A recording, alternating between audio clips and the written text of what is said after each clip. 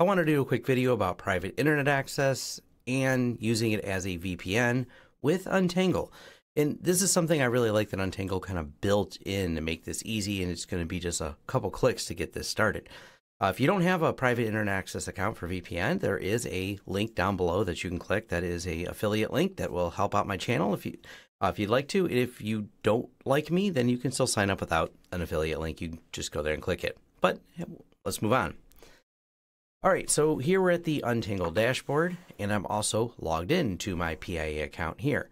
So what we do, and this is going to be really quick and simple, we're going to go ahead and build a tunnel VPN. Now, this can be done with the free version of Untangle, no subscription necessary, just throwing it out there.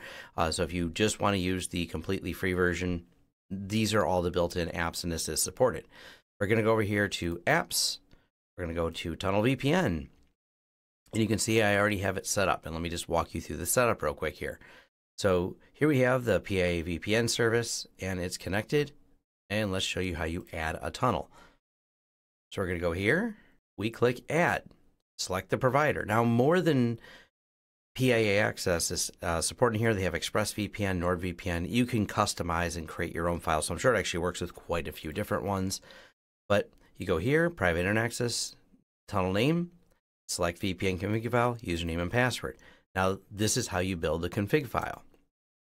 You go over here once you're logged in to the PIA and your VPN, open VPN config generator, choose Linux, choose where you want to be. So you can be in Europe, UK, London, Australia, Asia, all the different Asian options here, North America. Maybe you just want to have a VPN but still show up in maybe somewhere cool like Las Vegas rather than where I'm at in Detroit here. So whatever the options may be, or maybe you just want to be in Mexico. You just go here, and we're going to go ahead and generate that file. Done. We've now generated a Mexico VPN file. Now I'm actually going to go ahead and cancel this. We're going to edit my existing one. And we're just going to change the OpenVPN config file here. And right here's what it is now at New Zealand to Mexico.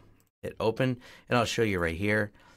This is not a public IP of my company, but you do notice right in here, it thinks my country code is New Zealand. This is ifconfig.co. So we're going to go over here. Now that we uploaded this file, same username, same password. I don't care that you see my username. This is my demo account I use, but you can't have my password. You got to get your own account. So we're going to go ahead and hit done.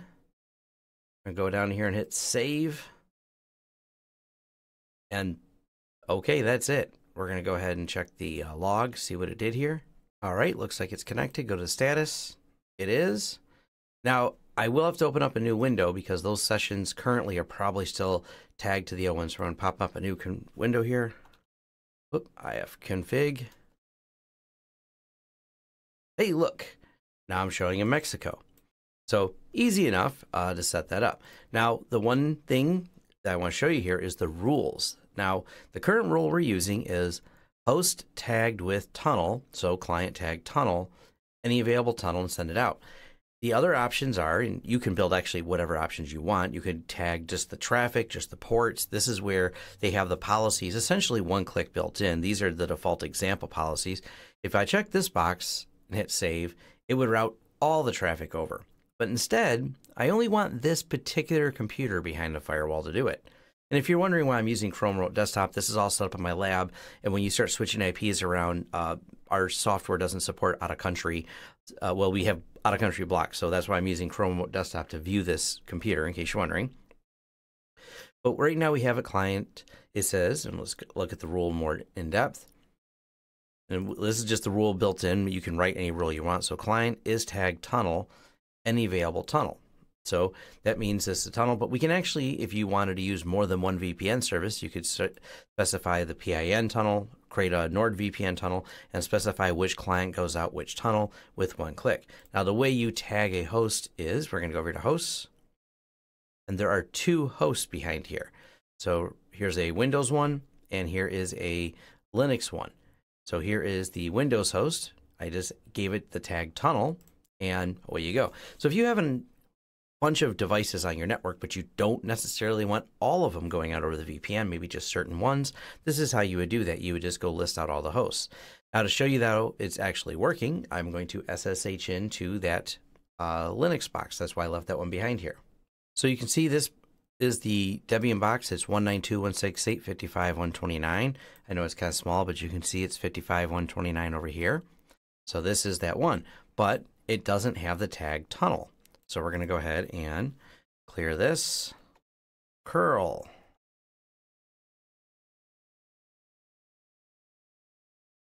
And if you haven't ever used this, this actually is nice.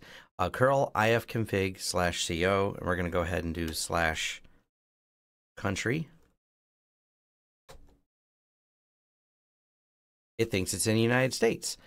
And I could do my IP address this way too, if you actually did it this way, but then I had to blur it out because I don't want to share my public IP of our office on here. You'll have to work to figure that out. See what city it thinks we're in. Thinks we're in Southfield. That's close enough. That's where our NOC is, where the IP shows. So you can see that this Debian box is doing that. So how do we get this one on there? Well, we can go back over here. We're going to add tunnel to this one. Add a tag. Tunnel, done. Go over here to save down at the bottom. And now if we go here to ifconfig/city, we're in Mexico City. Simple as that. It changes and away we go. So this is kind of a really nice thing about the way Untangle works is you can quickly change any of these hosts to be in a different location, you know, doing policy-based routing with just the free version of Untangle over here at Tunnel. So if you're interested in PIA VPN, like I said, I have an offer link down below, but it is that easy. It's only a couple minutes setup. It's a couple clicks setup, and then write the rules how you want. If you just want everything to go out there, you do this. If you use their example rule, and I left the word example in there because these are like built already, client is tagged tunnel or whatever you want to call it, it will then send that client out over the tunnel. These are one of the things I do like about Untangle is that it's so easy to use and easy to do things like this without a whole lot of management. So happy VPNing and good luck with this. This is definitely something fun to play with. Thanks. Thanks for watching. If you like this video, go ahead and click the thumbs up. Leave us some feedback below to let us know any details, what you like and didn't like as well, because we love hearing the feedback. Or if you just want to say thanks, leave a comment. If you want to be notified of new videos as they come out, go ahead and hit the subscribe and the bell icon. That lets YouTube know that you're interested in notifications. Hopefully they send them, as we've learned with YouTube. Anyways, if you want to contract us for consulting services, you go ahead and hit lawrencesystems.com and you can reach out to us for all the projects that we can do and help you. We work with a lot of small businesses, IT companies, even some large companies, and you can farm different work out to us or just hire us as a consultant to help design your network. Also, if you want to help the channel in other ways, we have a Patreon. We have affiliate links. You'll find them in the description. You'll also find recommendations to other affiliate links and things you can sign up for on lawrencesystems.com. Once again, thanks for watching, and I'll see you in the next video.